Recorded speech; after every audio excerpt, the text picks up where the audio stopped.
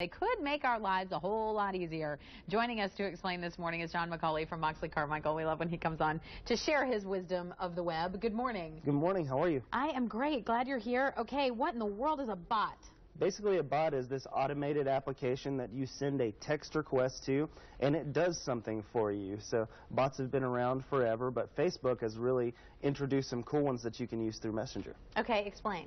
So if you want to order pizza or set an alarm or, shop for clothes, things like that, Facebook thought you ought to be able to do that right from inside their platform. So basically what they want you to be able to do is say, hey, Messenger, I want to shop at Macy's for this sweater, and have a SKU number, and then Macy's ship you the sweater based on your Facebook information.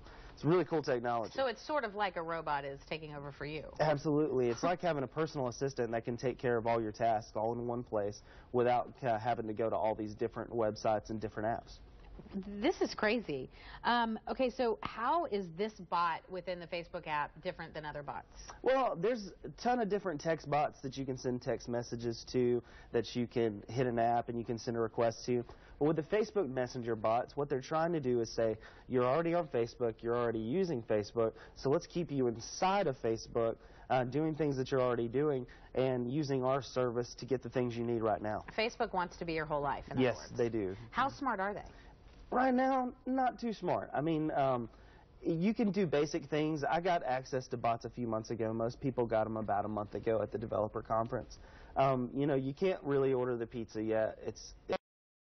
Or some it's hard.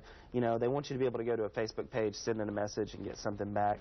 But they're not too smart right now. They don't give you as much feedback as you need to get. So setting alarms, scheduling appointments, things like that, that's what they're best at right now. But we'll see what the future holds. I was just going to say, is this what does this mean for the future? Are we going to be able to basically have the littlest effort possible to do mundane tasks? Absolutely. That's the whole idea, is artificial intelligence. Zuckerberg said this year would be his year for artificial intelligence, where he'd build his own, and I think this is a good start to it. It's weird, kind of, I think it's hard for us to adjust to this whole world, because ordering a pizza seems like such a simple task already. So why do we have to simplify it even more? Hey, I think that, used to when you ordered pizza, you had to go in the store, then you had to pull up the telephone that had the rotary thing, then you had to, you had phone books. Now we have apps, we have websites that we can do it.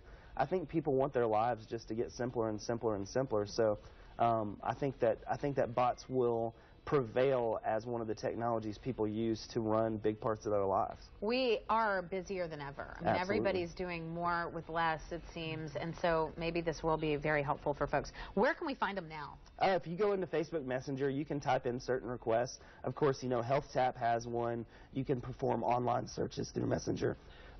Excuse me.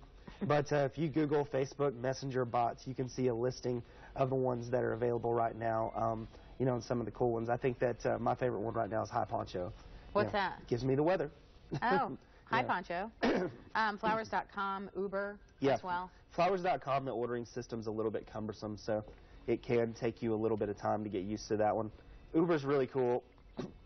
If you're in one of the larger ride-sharing cities, you can actually order an Uber right through Facebook Messenger by giving it a voice or text request. That's pretty sweet. It is pretty neat. All right, John, we'll be talking about a lot more, I'm sure, in the coming months and years. Absolutely. Hey, thanks for being here. Hey, thanks for having me again. Great to see you.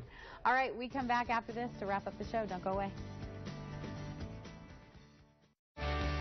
Make a transfer, pay a bill, or even apply for a loan right from your smartphone. Enrichment Federal Credit Union Mobile Bank